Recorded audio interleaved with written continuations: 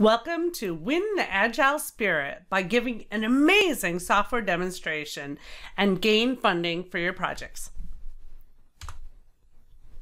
Hi, I'm Heather Cole, Analytic Advisor at Lodestar Solutions. And today I'm going to share with you how you can look like a rock star by doing a great software demonstration. Now, this is a presentation that I originally gave at Think 2019, the IBM conference. Unfortunately, the recording of that presentation, the sound quality was not exactly stellar, so I'm re-recording this. So it's not going to be quite the same as the live event, but I'm going to definitely share with you the concepts so that you can look like. For those of you that don't know me, I've been in the software industry for over actually 30 years, but I don't want to admit that. My parents had a software company years ago, and my dad wrote some of the first software code to track the futures market in a real-time basis. So as a teenager, my job was to travel to the Chicago Board of Trade and various places and install software and teach financial traders how to use a computer. Yes, this was back in the 80s. And back then, I was also asked to demonstrate and teach people how to use my dad's software. Now, these were people that had never touched a computer before, so you can imagine how terrified they were. And what I learned the hard way. So today I'm going to share with you everything that I've learned over the last 30 years of doing software demonstrations so that you don't have to learn the hard way. Who needs to learn how to present software? Well, anyone looking to increase their performance in technology. IT professionals, that's you. You guys need to learn how to show and influence people to love your solutions. You spend so much time building it, they might as well love it, right? Functional areas that are looking to deploy new tools. Agile project teams, as you may know, Agile methodologies require a demonstration at the end to show what you've created during that sprint. Consultants absolutely need to know how to demonstrate software, and anyone looking to get funding for a project. Today, you're going to discover the secrets and best practices of pre-sales and software demonstrators, the art of explaining advanced concepts to non-techie executives, how to tell a story so people remember what you're talking about, how to engage your audience, how to get funding with your presentation, and how to gain confidence and respect. Those of you that stay with me for the whole time of this presentation, at the end, I'm going to give you a website to go to where you can sign up to get a free copy of my best-selling book, Business Intelligence Bullseye. I promise it's a quick, fun read, and it's going to teach you how to engage your business users and really define what they want in your systems. So I gave you a little bit about my story. I grew up in the software industry, and I learned the hard way. So I remember this day when I was on a trade floor. Basically, we're at a trade show, and I was supposed to man the booth. Now, some of you may have done this in a previous life, or maybe you're doing it now. And I had to show them how to use the software. Now, the first time I did it, I quickly jumped in and started to click it and tell it, what to do, showing them all the cool trends that the software could do. And they looked at me like I had horns coming out of my head. Have you ever been that way? Like you're showing software and the people just look at you like you're crazy. Well, I learned something. I learned that I was speaking a foreign language to them. To me, it was really easy. It was what I grew up with, right? But to them, to people that are not technology savvy, this is very scary. What I discovered the truth to be is that I needed to change how I spoke. I needed to speak in their language. So I started to listen to the questions that they had. And more importantly, I listened to the exact words that they used when they asked the questions. And what I found is when I spoke in their language, it was game-changing. Do you realize that you scare a lot of people? Yes, I'm serious. For those of us that are advanced in technology and we love this stuff, we get really excited, but we don't realize is that oftentimes we scare people that don't understand this. In fact, we do it so much that we make them feel stupid. Remember a time when you kind of felt like maybe you didn't understand something? Maybe you sat in a meeting and people started using a bunch of acronyms and you had no idea what they were talking about? How did you feel? Think about that emotion where you're like, whole time thinking, what are they talking about? What does that mean? And then once somebody actually cued you in to what that acronym meant, you suddenly were like, whew, okay, now I'm back in the game. I can understand what they're talking about.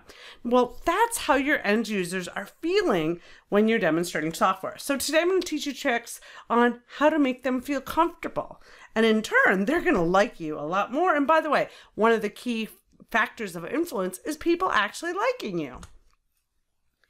How many of you actually prepare for a big presentation? And how do you feel when you present or prepare for that big presentation? Are you scared? Are you nervous? Are you thinking, oh my gosh? Or do you think, hey, I know the software, I'm good? Well, that's what most people think is like, I know the software, I don't need to prepare.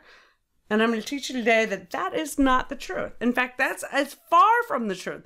Many of you know so much about the software that you're actually doing your end users a disservice because you're scaring them with too much information. And why are presentation skills so important? Well, we want to increase end user adoption across the board with all systems. And being able to present and making them feel comfortable and not feeling like they're stupid is so important. We want to secure funding for our projects and do more phases. And to do that, we have to get people excited about what we're doing. And more importantly, teach them what's in it for them. Yeah, what I mean here is what's in it for your end users. How are they going to benefit from your solution? We need to show the results of all your hard work. And we want to give you the opportunity to look like a rock star personally. I've had many clients that I've worked with, and when they learn and practice this methodology, they actually end up getting promoted. And that's what I want for all of you as well. Now, we know that the Agile methodologies require a demonstration at the end of each sprint. So why not refine the skills if every sprint's going to require you to show something? And finally, you need to be able to sell your ideas internally. And I actually think this is probably the most important piece because I feel that a lot of business intelligence and IT professionals are struggling to be influential. It is my passion to help you guys learn the skills of influence so that we can literally change the world with data and analytics. Think about how many areas of life can be improved with better research from better data and analytics. The challenge we have, though, is not getting off the ground because we're not as influential as we need to be. Myth number 1, I know what they need and want. I hear this a lot from clients. They'll say, Heather, I don't need to meet with my end users. I know what they want. I know what they asked for in the past. And the reality is you're not good at reading their minds. In fact, your crystal ball probably doesn't really work. Now, here's the big thing about this. What they think they want will change. So how are you supposed to read their minds if they don't even know what they want? What we need to do and how we can demonstrate software better is making sure they're engaged in the process and being able to discover requirements with them. That also requires framing, and framing is the art of setting expectations and asking and having them engaged in the process. And then if something's going south or something's changing, we need to let them know along the way. It's that constant communication and not assuming. You know what the acronym ASSUME stands for, right? An ass out of you and me. So don't assume. It is the death of your dashboard. Myth number 2, I know the software and I don't have time to practice. And this is a true story. I have a client that they were actually doing a reverse acquisition. Like the smaller company was buying up the big company. The small company was in the Midwest.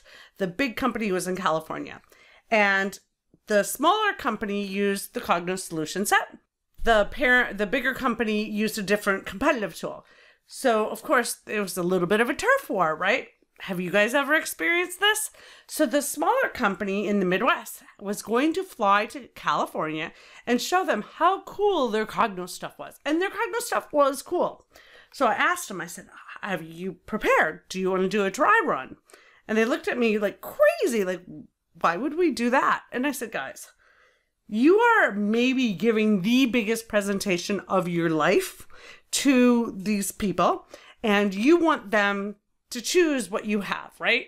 And I said, yeah. I said, so I get that you prep the data to show them, but what about the practice? And making sure that you've kind of outlined the key things that you want to show and objection handling. And so identify what they're going to say. They literally started laughing. They're like, oh my God, we never even thought about practicing. So make sure that practice is actually more important than prepping the data, because you want to be very succinct in your presentation. You want to make sure you hit on certain factors. And when they say yes, or I love it, that's when you shut up. So many people do software demonstrations and they just keep going and going and going. And it's like the people already said they loved it and they're excited and they're in. Stop talking. Myth number 3, our users don't care and don't pay attention. Well, here's the thing. If you think your users don't care, you're wrong. They do care. They want better tools. They just don't want to feel stupid in selecting those better tools. So typically when your users are acting like they don't care or they don't pay attention when you're presenting, you've already lost them. You've not engaged your audience and you've talked over their head. And that's why they're suddenly looking at their phones and checking their Facebook accounts. So I always say that communication is a two-way street. Communication isn't me talking to you. It's me talking to you and you understanding what I'm saying. If we don't have that two-part test to that, it's not communication. So if I was sitting here talking to you in Chinese and you didn't understand it, we would not be communicating. Same with technology and explaining technology concepts. I want to introduce you to my mom, Susie. She's the one in the purple. Doesn't she look like her dog? I mean, seriously, they have the same look in their face. So anyway, yes, I'm going to introduce you to my mom because she's really, really bright, but not when it comes to technology. I don't know about you guys, but does anyone else have a mom that you made the mistake of telling her that you could remote access her computer and fix it? You know, I made the mistake a while back and know my mom's always like, can you just do that little Zoom thing and fix my computer? If you haven't disclosed that to your mom, don't, because she'll call you all the time. But my mom is, like I said, she's very bright in certain ways, not when it comes to computers or technology. And so I always use her as an example because when I'm building a solution or I'm presenting a concept, my mom, Susie, has to understand it. If I were presenting and Susie didn't get it, then I've not done my job to make the complex concepts simple. So as you're presenting, think about your mom, or maybe your dad, or someone you know that's very bright in certain ways, but it's not technology, and make sure they'd understand your technology. The fact of the matter is, most of us have never had demonstration training. I don't know about you, but I studied finance and computer science in undergrad, and my goal was to sit and be able to work with numbers and code and not talk to people. Yeah, we'll see how that worked out for me, right? Anyway, I never had a class in demonstrating software. In fact, they didn't have them. They had speech communication classes where you had to get up and talk about walking beans. Yeah, I went to school in Iowa. But they never showed you how to actually present software. So it's not your fault. But here's the great news. Are you ready for this? This is going to make your day. Most of us are in some form of IT or finance, right? And the expectation of someone demonstrating software is really low. When you're in IT, think about your expectation of an IT person standing up there and demonstrating. It's like so low. It's like barely off the floor low. So you can only rock it. With a little practice, you can only be a superstar because they have really low expectations. So that should give you some comfort when you're practicing for your demonstration. So what do you fear most? Believe it or not, public speaking is one of the number one most feared topics. It is more feared than death itself. So when you're thinking about doing public speaking, you may get that hot flash of sweat. You might get the light breathing where you're gasping for air. But here's the thing. Everybody fears this at some level. And so when they see you on stage, they're rooting for you. They want you to win. And so again, the whole room is looking at you, not like, oh, what's this guy going to say? But what are they going to do and how are they going to do it? And they want you to be a champion and do it well. 74% of people suffer from speech anxiety. Are you boring your audience? This is the number one thing you have to think about when you're presenting, is to engage them and not bore them. Now, there's something that I call show up and throw up, and that's when a software person or a technologist comes and they show you every bell and whistle, every feature functionality of the software. Now, you've been there before, I'm sure, when they just keep going. You're like, oh my gosh, there's so many buttons they're clicking.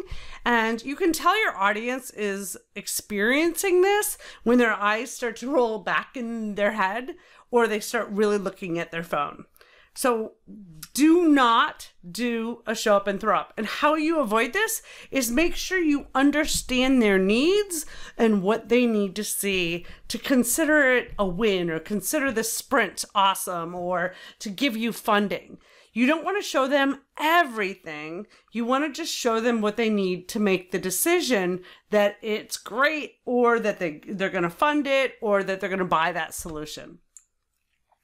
Feature functionality overload will overwhelm your audience, even if you rocked it. So what's going to happen is when they start nodding their heads like they're good, that you've satisfied all their requirements, that's when you stop talking. So you want to typically have more prepared, but only present some of it.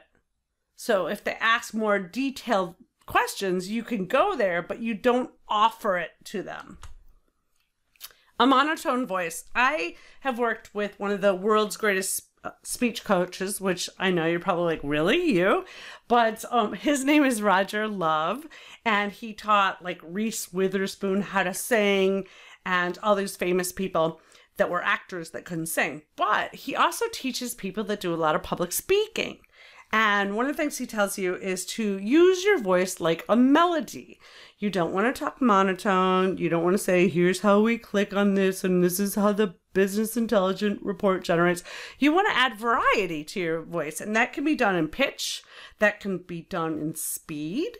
That can be done in volume. So what I like to say is, you want to present like you're going to read a storybook to your child. Like, remember when your kids were young and you're reading them a storybook and you're using the animated voices and you're giving it a lot of zest. That's how you want your presentations to be as well. You want to accentuate certain things and then maybe make things a little softer. So use your voice like a melody. Don't forget to include your audience. Now, I'm going to teach you one of the greatest things I learned. I learned this at a World's Greatest Speaker Academy, and it's called Bounce. Here's how it works.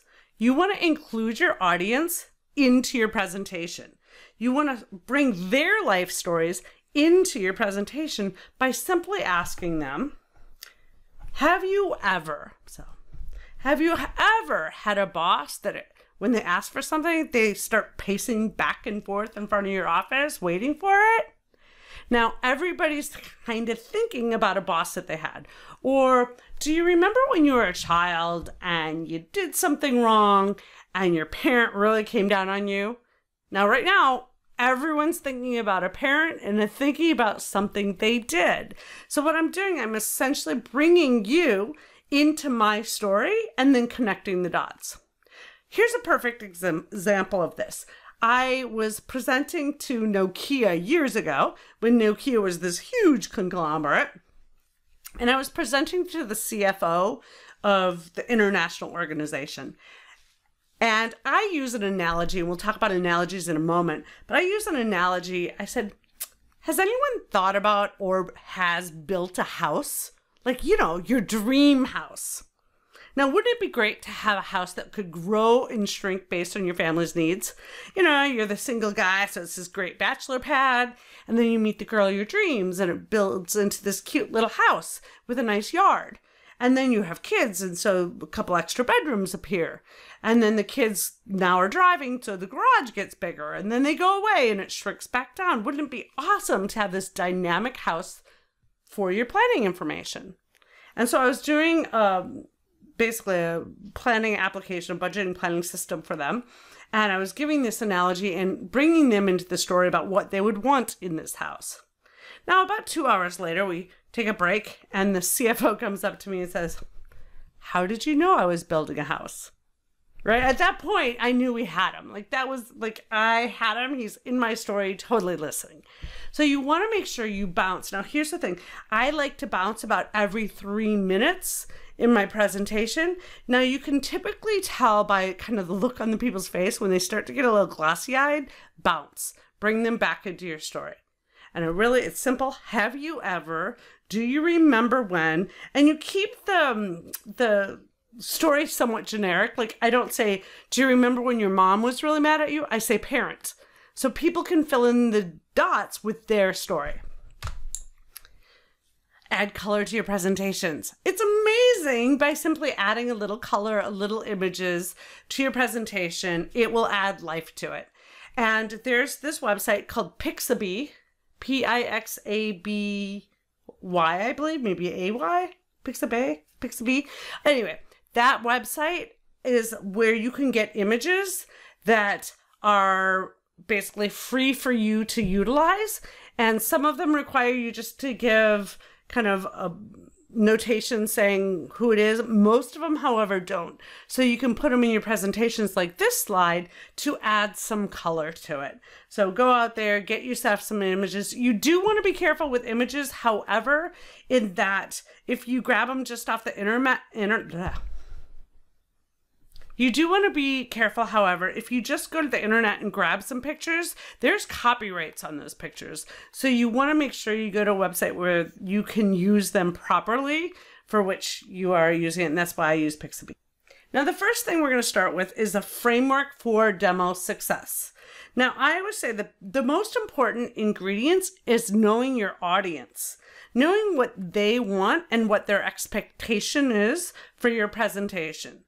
Once you know your audience, you're going to develop your storyline, and you're going to create literally a storyline, like a day in the life of, and then you're going to actually do your demo. So you see the demo part of it is the smallest, but it's just the peak. It's the kind of like icing on the top.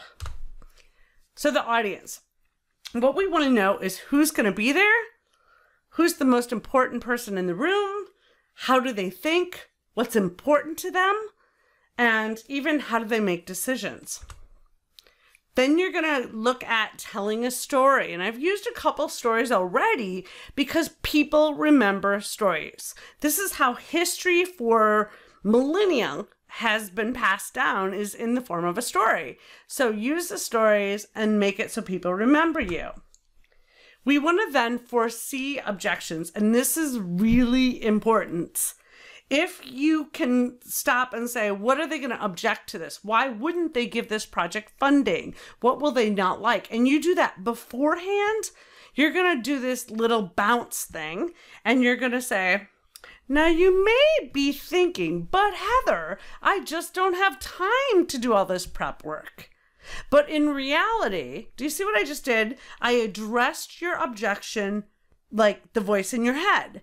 When we do that and we actually pose it that way of, you may be thinking, what we're doing is, one, we're pulling you into our story.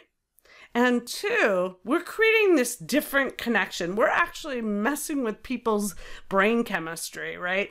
When people connect, when I'm actually saying what you're thinking, you're more than likely going to like me more. It's going to create these neuron transmitters that actually form bonds. And so you want to do that. So use that as often as possible to handle objections. Practice, practice, practice. I can't emphasize that enough. And then what so many people forget is the call to action.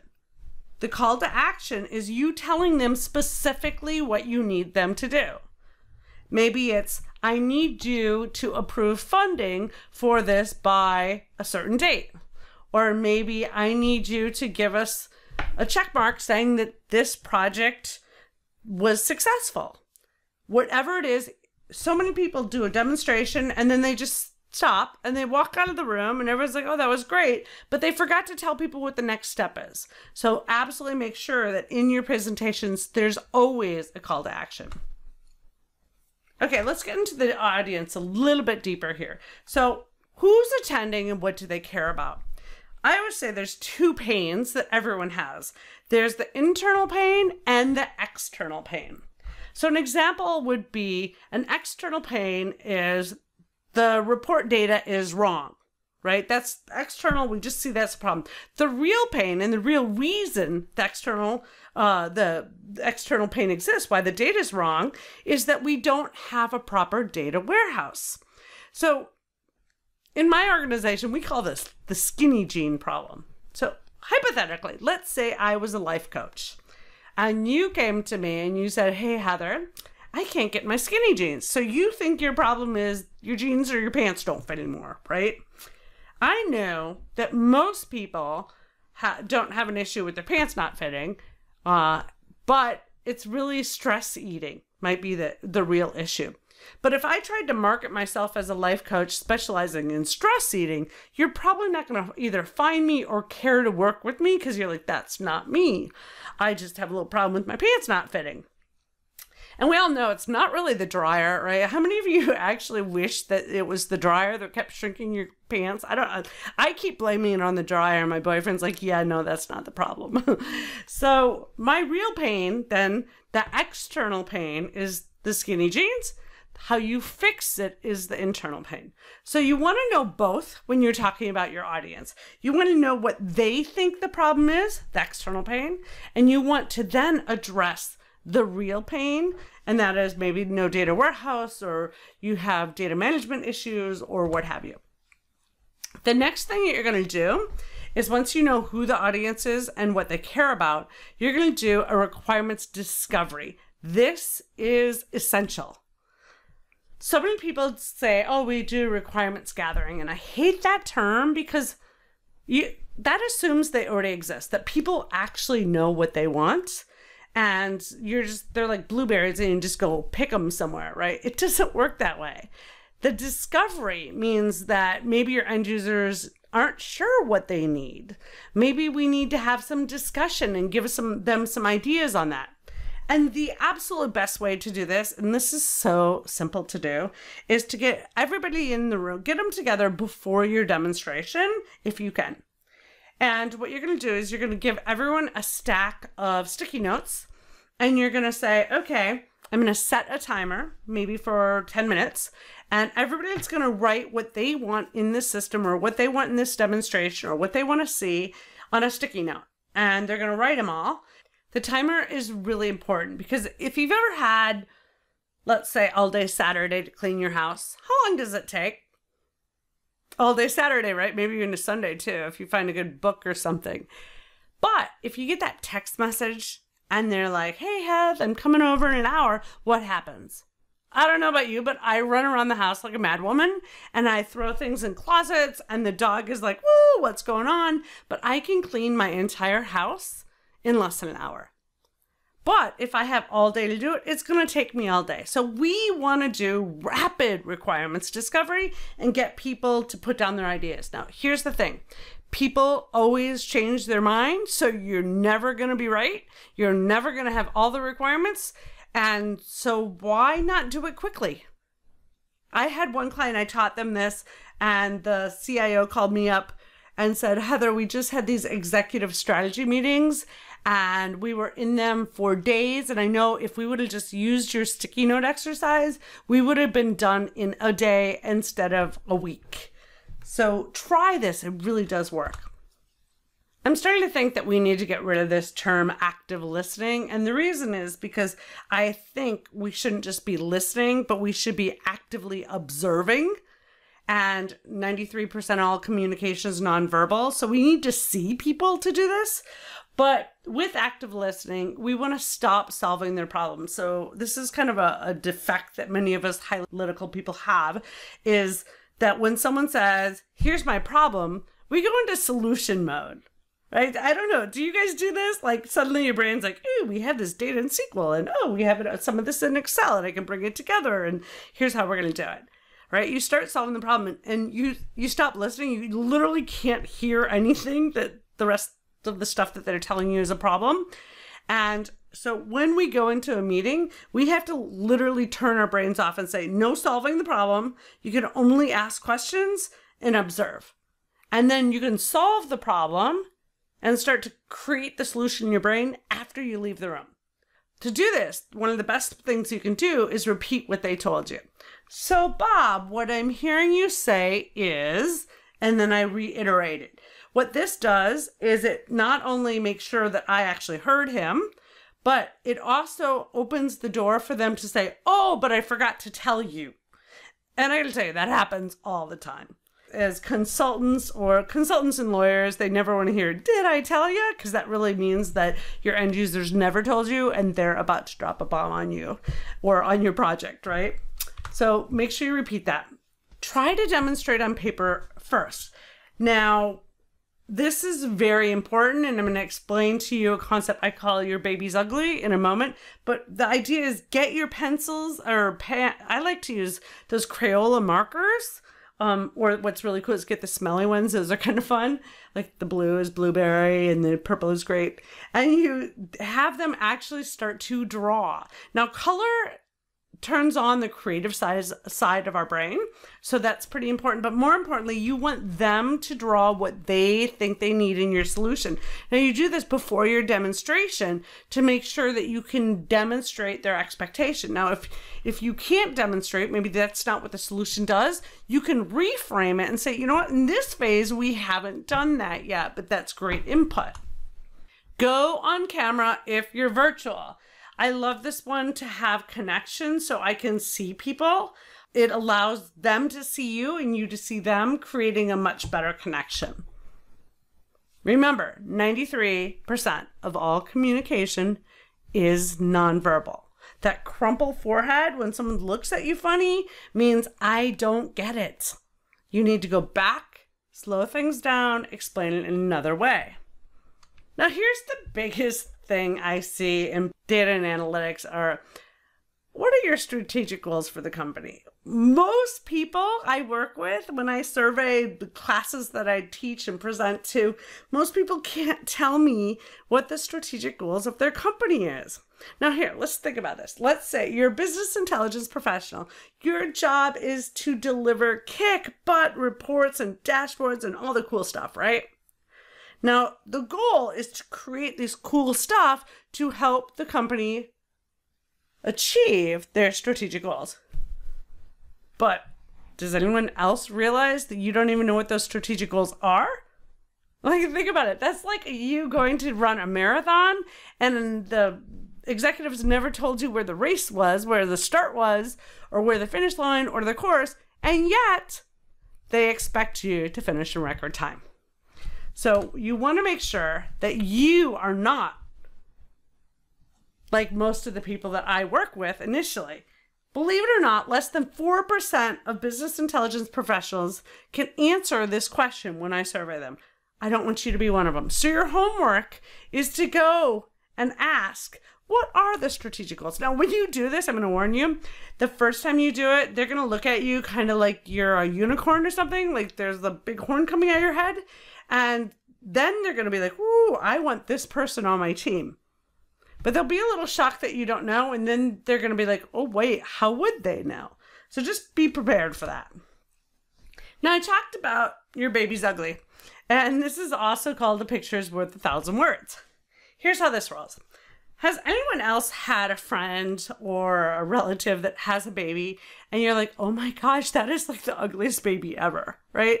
I have this friend, I won't tell you their name, but they had this baby. I swear to God, it looked like a troll doll. Like it had this bright orange hair and it had these big hands and it looked like a troll doll. I mean, cute in an ugly kind of way, right?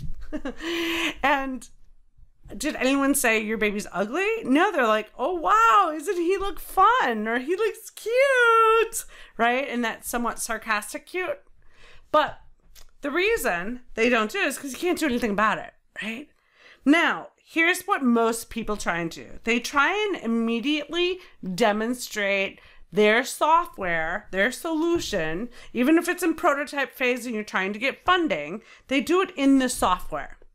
And I'm going to tell you, stop doing that. What you want to do is get out the markers, get out the crayons. I don't care what you use. You could even print little graphs or charts that come out of Cognos or whatever tool you're using. And you're going to make it creative. You're going to let them draw their diagrams, how they want to see the data.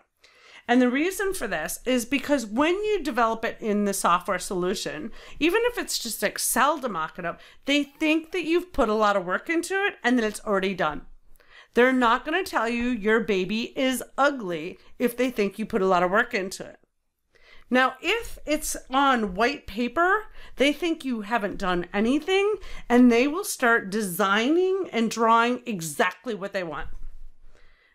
What happens now is you're not guessing what they want. You don't need a crystal ball. You have their document. Now, I would keep that little sketch, and when you deliver that solution and it looks just like their sketch, if they come back and say, well, that's not really what I want, you whip out that piece of paper. You're like, really? Because last week you sketched this for me, and that's what I thought you wanted. It makes it actually quite entertaining when they try and backtrack from that. And they're like, oh, I guess I did tell you that. Because they will change their minds. So you don't want to be a victim to that. Now, you also want to tell a story. Remember, people remember stories. And so you're going to start to use a lot of analogies. You're going to start with the pain you are solving in the eyes of your audience. You're going to get this from your requirements discovery process that we did with the sticky notes where they give us our ideas. You're going to start at the end of the story. So today I'm going to show you how we're going to have these amazing dashboards that will allow you to see blah, blah, blah, right? And then when you're demonstrating, I always start at the end as well. So if I'm demonstrating, for example, Cognos Analytics or Cognos BI, I'm going to show them the end report and then maybe I'll build it so that they know what we're building up to. So many times I see people like, well, this is how you would build a report. And they forgot to show them the picture of what the results would look like, and they kind of lose their audience. So start with the end of the story and the wins and how that's going to be really beneficial, and then show them how that's actually built. Learn to bounce. We talked about this. Bounce is a practice. You can do this in your everyday life. Do it with your friends. Do you remember when or have you ever? Those are kind of the key intro phases to any times you're bouncing. Use your voice as an instrument. We talked about Roger Love and being able to use it as a melody. So volume, speed, pitch, all of that. Now, leverage analogies. I'm a huge analogy person, and I've kind of conditioned my brain to only think in analogies. It's kind of annoying after a while because I'm always saying it's like, and I use it. And what we want to do with analogies is compare something complex to something in their everyday life. I used the example earlier of building a house and a dynamic house that could grow and shrink based on your family needs. Now that's because it's a simple topic and almost everybody has either wanted a house or thought about building a house or has lived in a house. They can all relate to it. So start to use analogies. Now here's the great thing. Listen to your coworkers, listen to salespeople use analogies and borrow them. Any story I use, I always say, I'm wrapping that up as a gift, and you can use it with your audience, with your people in your organization as well. So if you get stuck and you're like, Heather, I got this tough, complex concept, I don't know how to describe it, let me know and we can come up with an analogy together. Now remember, less is more. So know going into it what your goal is to get them to agree to something, and know what the key things they need to see in order to agree to it, and show them just that. Do not offer more. If they ask for specific things and you've already built credibility, yes or no are good answers. So many times people think that when they demo software that they have to show everything that people ask. If you've already shown that you're credible and you know your stuff, then when they ask a question, a simple yes, we can do that without showing them anything is perfectly fine. So here's a little kind of storyline I like to use. And by the way, this is the same process that they use for every Hollywood blockbuster, right? I have a friend who he actually works with like Will Smith to help him write his screenplays. And this is the process that they follow. So there's a crisis, something that is not working, some information that salespeople don't have, something. And then there's a challenge, like if we could only solve this problem. And then there's competition. Competition could be for time. It could be for, could be external competition. And then, but if we could provide this dashboard, what is going to happen, right? And then that's where we kind of turn. And now we say, well, today I'm going to show you how we can get there. And you start to show them, the end result. I'm going to show you how we can get to this dashboard. And then I'm going to actually show them how we built it maybe. And then, as you know, we've shown you how this demonstration, how we could get this information so that our salespeople can sell $1.2 million more in product and make us a lot of money, right? See how you kind of take that through the process. And then at the end, you're going to ask for the call to action. So today I need funding for this project, right? Now, the objection handling we talked about a little bit earlier is super, super important. You want to go through your audience and look at each person in particular, who's the really important person, the decision maker, and what objections will they have. So the CFO might say, I get the reports I need. Why do I need to spend money on a new solution? So you're saying, you might be thinking, I already get the reports I need. Why are we sitting here watching this demonstration? And I totally understand it, but it currently requires significant hours to compile those reports. And maybe they're not as accurate as they need to be. And you start to handle that objection, right? And maybe the IT manager says, I don't know if our end users are ready to handle advanced tools. And so in your presentation, you would be saying, you might be thinking, are our users really tech savvy enough to handle these type of tools? And the reality is the trick to helping people adapt to new technology is proper training. We have a whole outline on how we're going to handle the training. So bottom line, address the conversation in their head. Now the call to action is, what do you want them to do? I want you to approve this project and fund it by such and such date. I want to, purchase this software by such and such date. Whatever it is, make sure it's very concise and clear. And you also include when you want them to do it by. Otherwise, it leaves it open-ended. You want to have a call to action that actually gets action. And who needs to be involved? So, do we need to go to capital committee to get this funding and find out who needs to be involved and what that process is? And then, so based on what I'm hearing, I believe these are the next steps. And in that meeting, I always validate what I think the next steps are, because there's always one that pops up that we weren't expecting. Remember, failure to practice is practicing to fail. The biggest thing you can do is do the time. Record yourself and score yourself. Now, I personally, I'm actually recording this today with a product called Camtasia.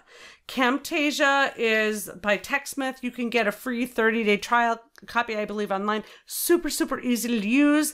It can record your camera. It can record your screen, your voice. And here's the cool thing. When you screw up, all you have to do is just pause and be quiet and then start that section over again. So you can edit out on your video. So I use this for training, for videos, for everything, but I also use it to practice. So I record myself, and here's something you got to know. When you play it back, it's horrible. It is so painful to listen to yourself. You'll start to learn and hear your nuances. Like some of us go all the time. I personally am a sower, so I'm like, so. But you'll start to notice that. And the best way to solve those kind of problems is to hear them and note them on your own recording. So record yourself to practice. Go on camera. I think this is really important, is to go ahead, get yourself on camera so you see the nuances. Some people really kind of play with jewelry, or they twirl a wing or something. So find out what your little mannerisms are. Do a dry run with your colleagues. This really helps if you want a more interactive environment. I love when there's a change from a male voice to a female voice and back and forth, because it really kind of wakes everybody up and gets them more engaged. You'll also want to have a wingman. And what this is a wingman is someone on your team that is your wingman. So if something happens, which by the way, it will at some point if you do enough demos, is going to help move the audience to look somewhere else. So my wingman is typically in the back of the room.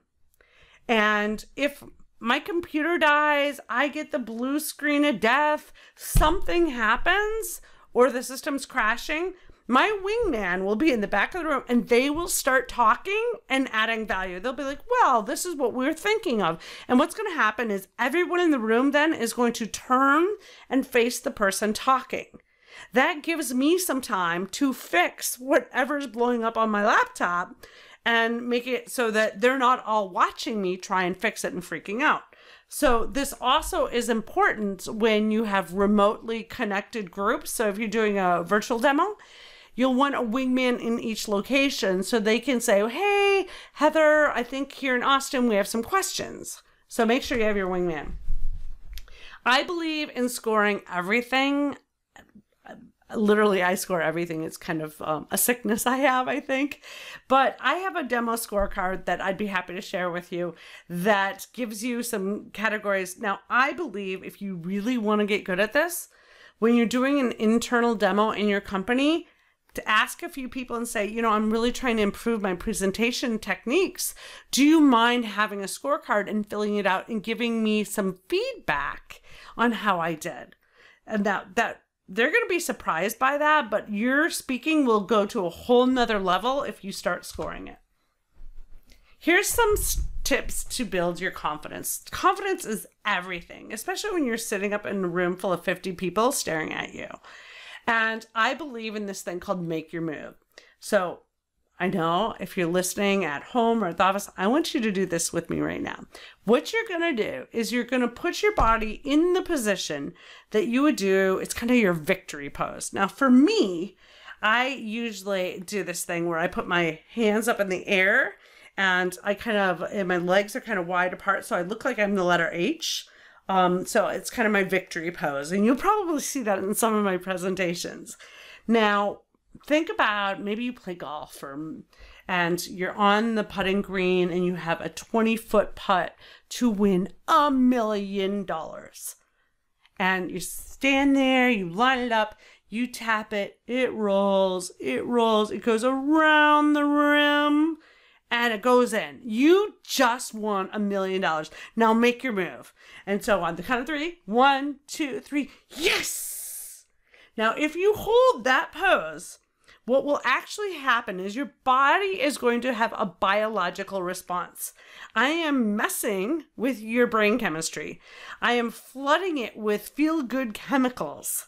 And all you have to do is make your move and hold that pose for about 60 seconds, and it will completely build you with confidence. Now, we did this live in the live event, and I had the whole room stand up, and they were all making their move. And then you look around the room, and everyone has the biggest grin on their face.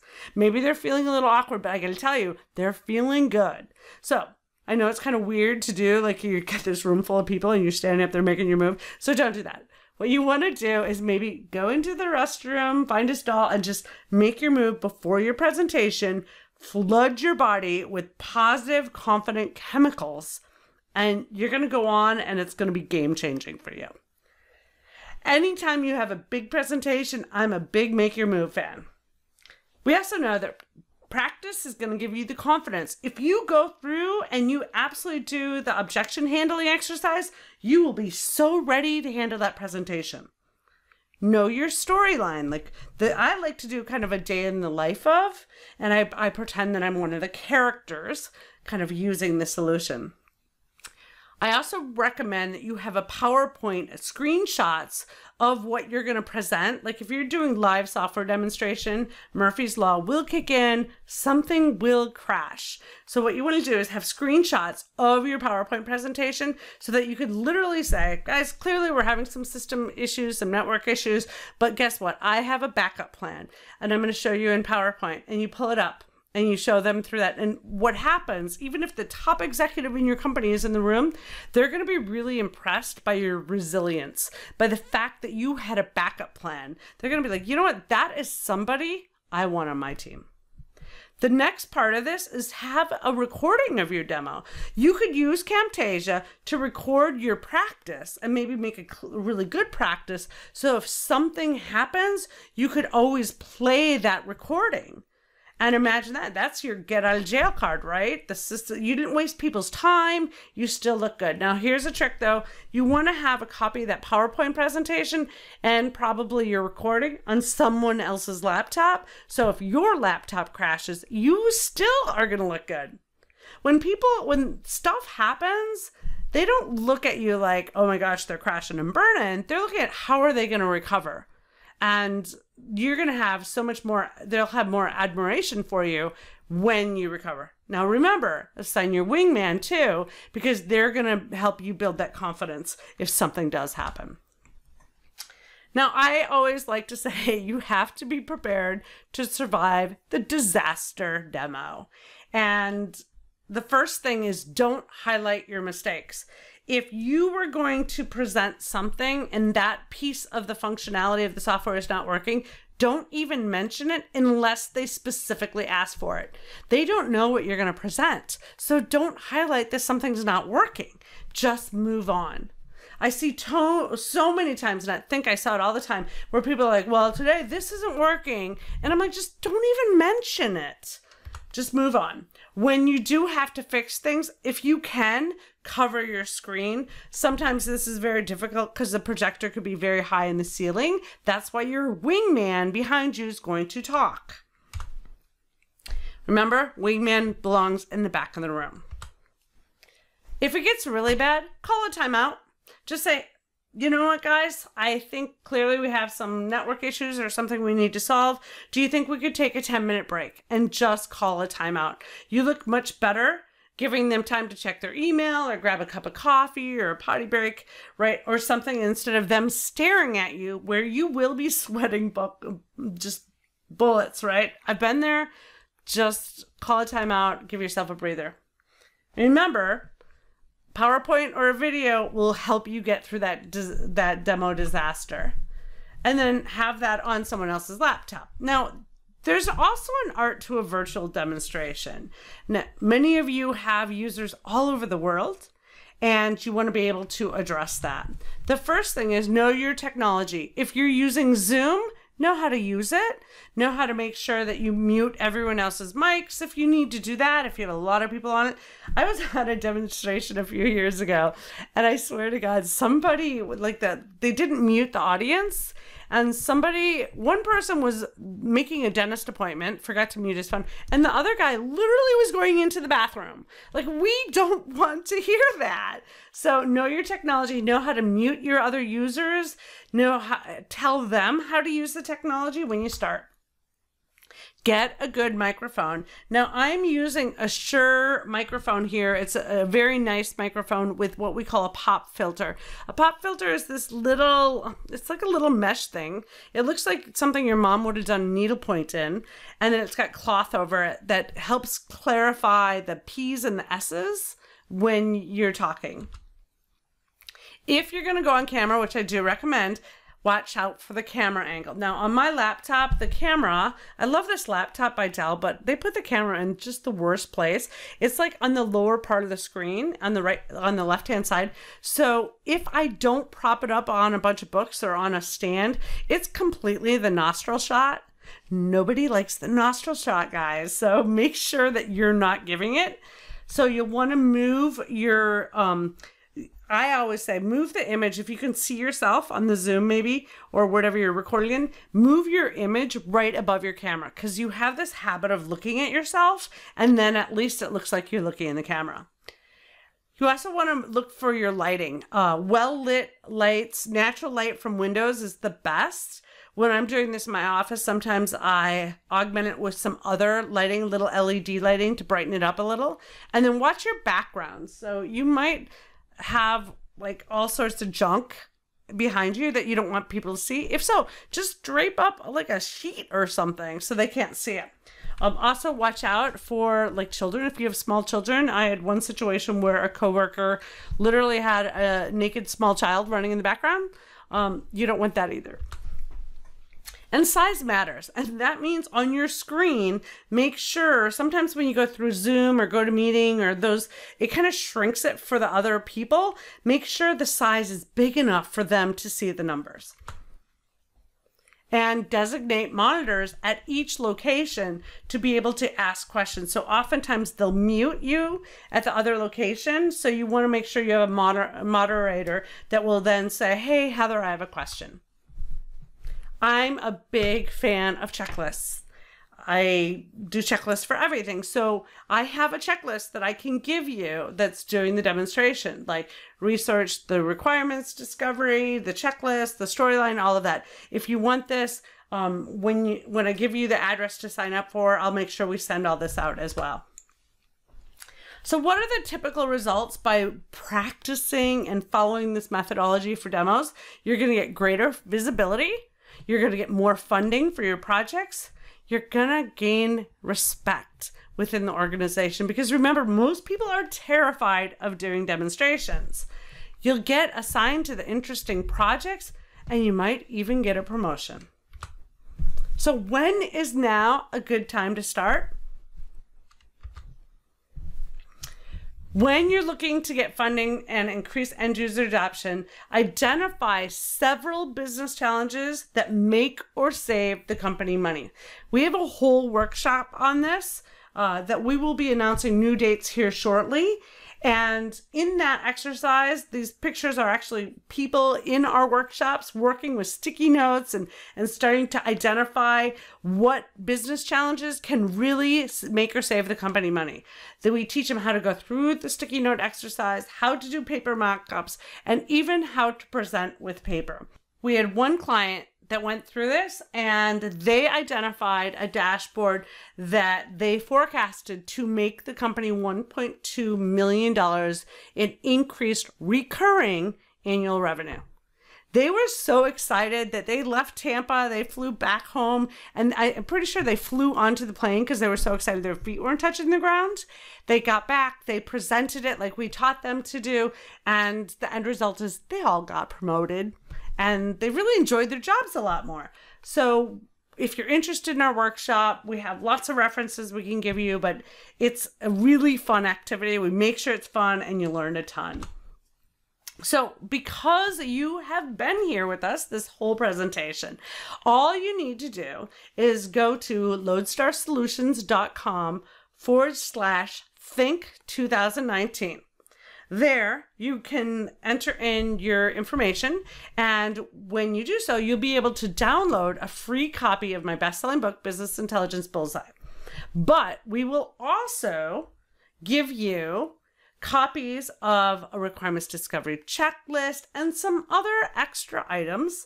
You'll also get a copy of our other presentation that we gave at Think on how do you design dashboards executives crave.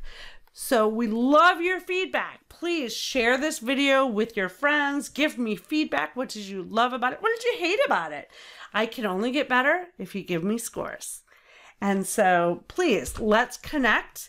If you want, just email me at hcole@lodestarsolutions.com, and let's make you guys software demonstration champions. I hope to see you on our next event. We'll be giving you new dates and new information coming shortly. Thanks and have a great day.